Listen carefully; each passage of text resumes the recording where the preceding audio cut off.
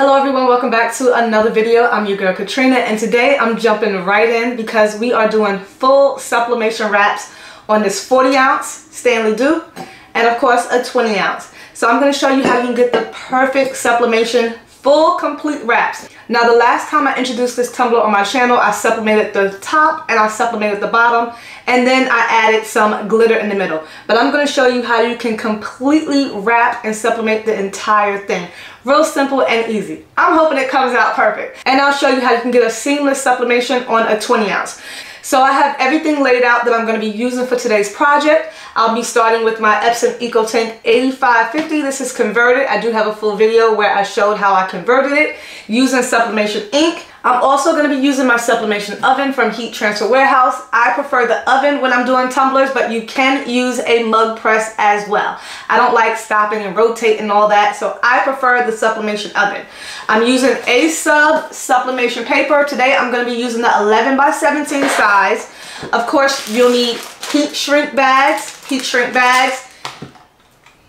resistant tape, and a heat gun. That is all you need. Also a scissor or a little cutting board. But because this is round, for this one I'm probably going to have to cut it out by hand, and I'll show you exactly what I mean. So the template that I'm going to be using to have this full sublimation wrap, I got it off of Etsy. I downloaded it because I couldn't find it anywhere else. I even looked for it on Creative Fabrica, but I could not find the full part because I wanted that middle part in order to supplement. So without further ado, let's go ahead and jump into desktop mode so that way I can show you the template, how I size it, how I put my design inside of it, and then we're going to print it out. And as always, don't forget to like and subscribe if you find today's video helpful. Also, it helps me to keep making content like this. I do post weekly tutorials on how to start and grow your business and fun DIY projects. Let's go. Alright, so I'm in Silhouette Studios Designer's Edition, and this is the template that I got from Etsy. I downloaded it. This one, the top part measures by 10.5 by 5.78. This is that middle circumference that you're going to need. This one measures at 3.8 by about 8.8 itself, and the bottom part is already curved. This one measures at around 3.6 by 10.5. All right, so these are and should be the perfect sizes for the tumbler wrap. Okay, but we're gonna see because this is the first time I actually downloaded it. All right, so now I'm gonna go ahead and bring in my file. All right, so here is my nice background marble design that I'm gonna do, and I'm gonna just cut it and bring it over onto this page. Here is my design over here. So I have all these three pieces that I need to fit onto here, right? So I'm just gonna like kind of put it in a position where I want it. Let's kind of do it like that. All right, so I have it like this. Now if I see I put this over here, it's still not big enough, right? So I'm just gonna stretch this out just a little bit. Let's put it all, I don't wanna stretch the pattern out too much. I'm just gonna bring it in, and I'm just gonna make this just a little bit bigger. All right, now what I'm gonna do is bring all of this forward. I'm gonna bring all of this forward, or you can either bring that one back, right click, and I'm going to bring to the front. So now if I move it, it's on top of that, right? So what I want to do is I want to cut out the shapes on this pattern, but I need to change this color. I need to change this color. So let's just go ahead to the color picker. It doesn't matter. I'm just going to pick any color, and now I'm going to place it on top of this, right? Making sure all the shapes fit in the size, all over to the middle. So now what I want to do is I want to come over here to the right hand side, and I'm going to open up the trace panel. So I'm going to click on select trace area. I'm going to draw a box around the entire thing, and let's see what happens. Now as you see, it's not really tracing out anything, right? The yellow parts are what gets traced out.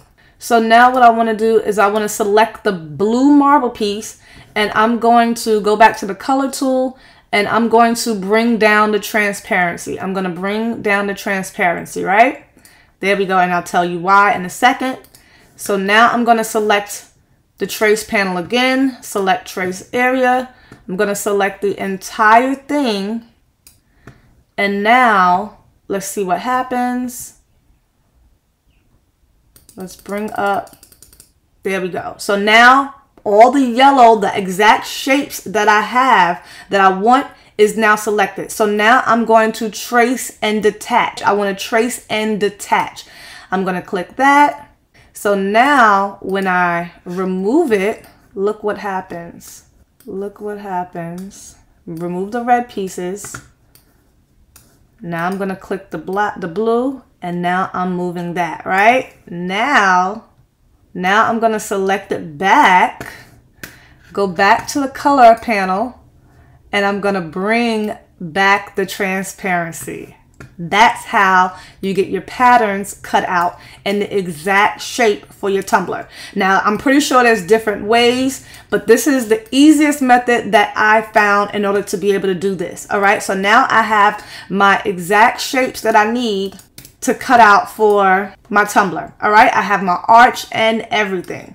Okay, perfect. So now whatever images or logos or names you want to put on here, you can go ahead and put it in right in space. So now I can just go ahead and delete this because I don't need that. I can turn these back white if I want, but I'll definitely save these for the next time I have the next tumbler. All right, so now I'm just going to import my logos. So I'm going to place my backgrounds on my 11x17 paper, make sure it all fits perfectly, and I'm going to line up my logos exactly where I want them. I'm going to center them, and I'm going to flip the whole thing horizontally and send to print. Okay, so here's the other designs. I got these designs from Creative Fabrica, the backgrounds. So the person wants this one. This one measures, so if you want to know the perfect measurement for a 20-ounce tumbler, measurements are right here on the screen, 9.303 by 8.203. So if you don't have a template, all you gotta do is just make a box that shape, that size, okay? No matter what program you're using, just make the size for that template. So now I'm just gonna go ahead and change my paper size for letter. All I did, I already grouped it because I already had it together. So ungroup, all I did was type out a nice font, put the name in, and I sized it and stretched it to fit in the middle. And you can make your word stretch however big, however small, long that you want, okay? So I'm just making sure it's straight.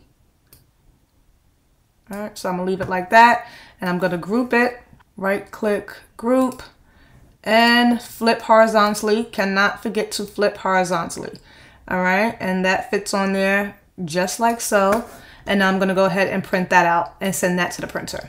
Now I have to make sure I switch my paper side because I had an 11x17. So I'm going to switch it back to the letter size, and I'm going to always switch it to borderless. So that way I know I'm not cutting off any of my image. Okay, so now I'm going to send to the printer. Right, as you can see, it's really close to the edge. So it's really key that you make sure that you're printing borderless. So I'm printing my image right here from the front, hoping that I have everything positioned on the correct side. Look at those colors, looking really good. Okay, so this was Cosmos ink, and that looks really good.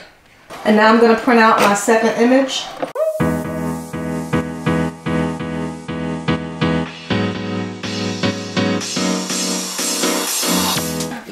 Now first, let's see if I did it on the correct side for the logo placement. All right, so this is the right side of the mug. I want to make sure that the logo, yes, perfect, perfect. So that is going to sublimate right there, and I have some extra over.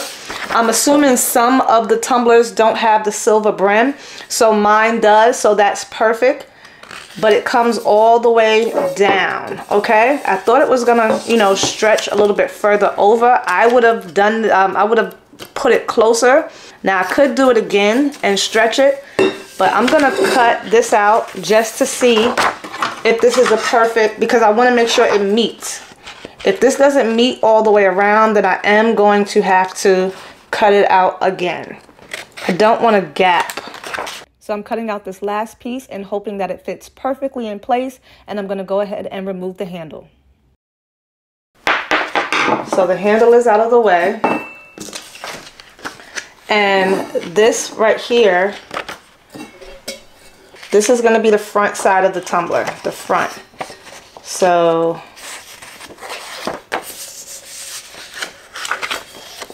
that actually is a perfect meet. But because of how I have the name positioned, I need to do it again because the name is on a slant. So I need to position the name upward. So I'm gonna go ahead and reprint that and bring it over just a little bit more. Let's see if I need to adjust this, which I'm pretty sure I do, because I want that to meet as well. So I need to fully make that larger. All right, so what I'm gonna do is from right here in the middle all the way around, and I need it to be about 12.5 inches. 12.5 inches all the way around. Let's double check this. Okay, let's see, moment of truth. And that is perfect. That's perfect. Okay, so let's go ahead, adjust this, and adjust the name. So I resized it to about 12.5 inches long and reprinted it. So these are the new templates. As you can see, the difference in size. This one is much longer. So let's see if it all fits now. Okay.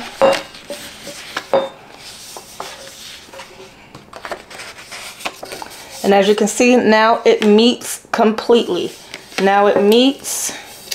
I am gonna cut off a little bit more. I just wanna make sure, so that's completely in front where I want it. Cut off just a little bit more of the edge.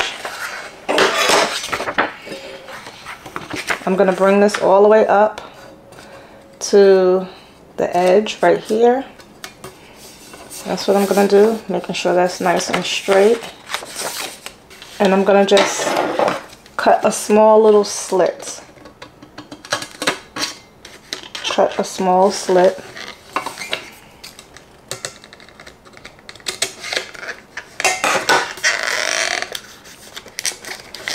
Okay.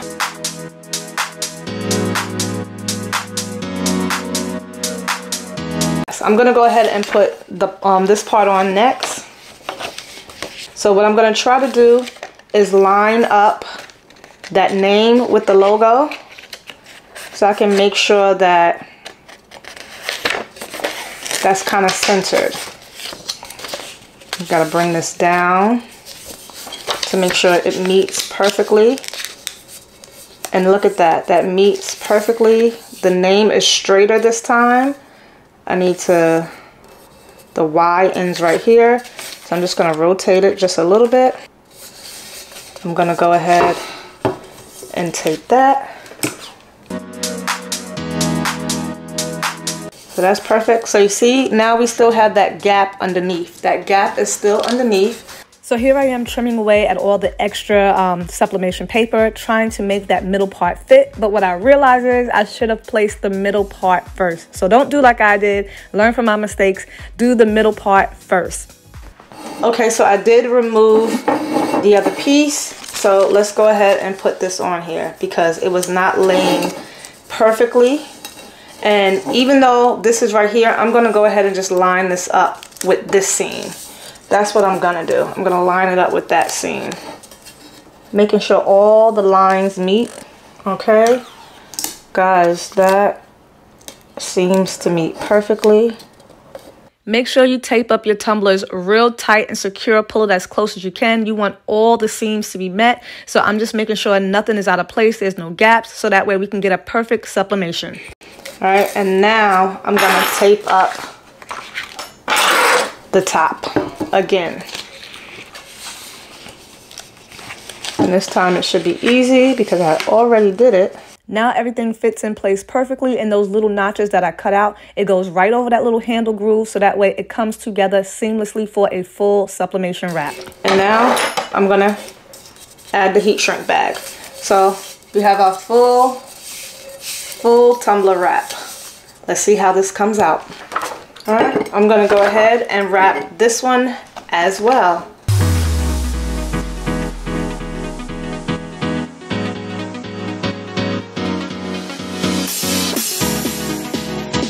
And I'm going to hit my hot air button. I'm going to set this to 195 and I'm going to preheat it for 6 minutes. And now I'm going to put these in the heat shrink bags. You want to try to get a heat shrink bag that fits as close to the size of the tumbler. You can get these from Heat Transfer Warehouse as well, or anywhere heat shrink bags are sold. So this one is specifically for the 20 ounce. So it's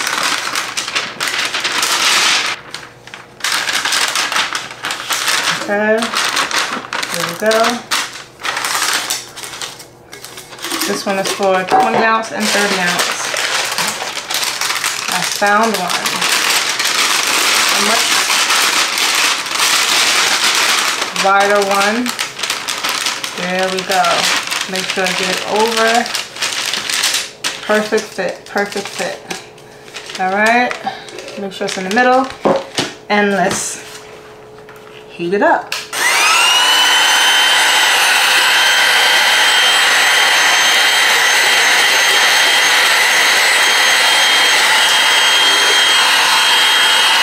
All the way around.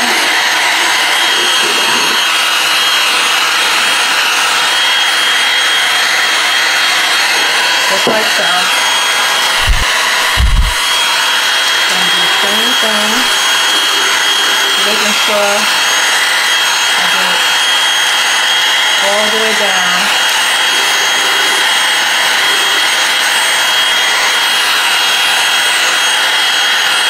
You want a tight seal. Ooh, hot.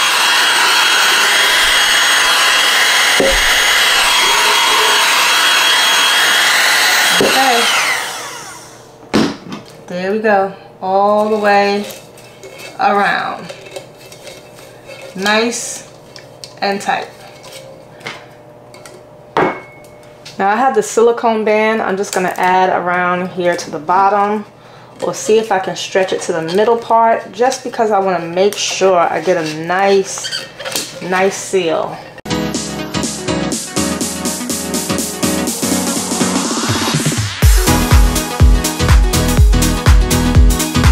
I'm going to take out this middle rack. I'm going to take out this middle rack because I don't need it. I'm going to put these in here. Now I've sublimated up to 9 tumblers in here, 20 ounce. So you can fit a lot in here if you're laying them down. So I'm going to put this on 12 minutes. All right, there we go. 12 minutes on the clock.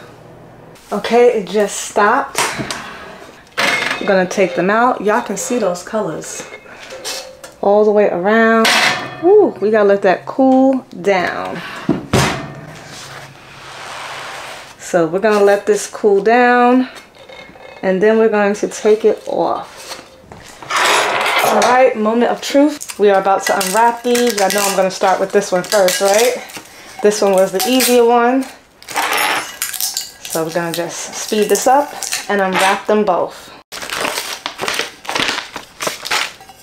That looks good. That looks perfect. That's how that one looks. No ghosting. No ghosting.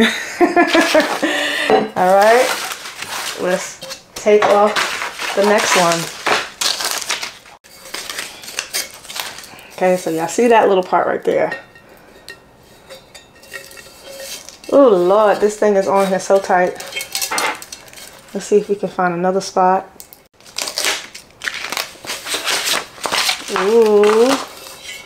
Ooh, top is looking good. Top is looking good. I'm nervous. Here we go. Here we go. Okay. Guys. Guys. Guys. Holla at your girl. Ooh, holla at your girl. Look at that. Look at that. Now, only thing I don't like is that my lines are off. Ooh, I really should have did better. But I was trying to get the name perfect. That's what I was aiming for. That name to be lined up perfectly. But other than that, I got a little space where you can see the white, but it doesn't look that bad, only because of the fact that, all right, so I got little, small imperfections, but overall, the handle is gonna hide some of that, and I did the thing. So you can see like small things, but let me see what I can do. Like, let me just see what I can do. I could either put a black band around that to hide that, like literally, but I'm not. I'm gonna leave it just like that and go with it. But completely no ghosting whatsoever. No ghosting. No ghosting. Almost perfect. Almost perfect. But for my first one, that is not bad. Alright, let's put the handle back on. And there you have it. There you have it. This could have been over just a little bit more, but all in all, it looks good. It looks good. Let me know what you guys think down in the comments below. I'm happy, and I hope Barney will be happy too. So I'm just gonna go ahead, clean these up. Sometimes you have just a little bit of residue from the heat shrink bag, but I am so happy. So I'm glad I kept the paper above the silver part because it allowed me to get the perfect seamless line all the way around. So had I cut it, I probably would have risked, having a little bit of the white show through. So next time I'll know exactly what to do, because this was my first time doing the full sublimation wrap, all the way, removing the handle, getting the closure all the way inside. And you can't even see where I cut. You cannot see where I cut because the handle covers that up. So all you can see is sublimation, the print underneath. So the only thing wrong with this tumbler is that the lines don't match up. And I only did it that way because I was trying to line up the name. So next time I will definitely get that 100% right. So that's how I do my full sublimation wraps in my sublimation oven. I like them better. They come out much smoother as opposed to in the mug press, because sometimes if you put them in the mug press, if you press them too hard, they don't come out as smooth. I'm not sure if you guys know what I mean. If that's ever happened to you where you can feel a difference in the texture, let me know. The pressure is so key when doing it in a mug press, but with the sublimation oven, if you use the shrink sleeve bags, it comes out perfect and smooth. These are 100% permanent and washable. You can put these in the dishwasher. They are dishwasher safe. So you can pick up these sublimation blanks from Heat Transfer Warehouse, all various different sizes, along with the sublimation oven and the shrink sleeve bags as well. Guys, don't forget to like and subscribe. And as always, leave your comments, questions down below, and I'll get back to you. And I'll see you in the next video. Happy sublimation.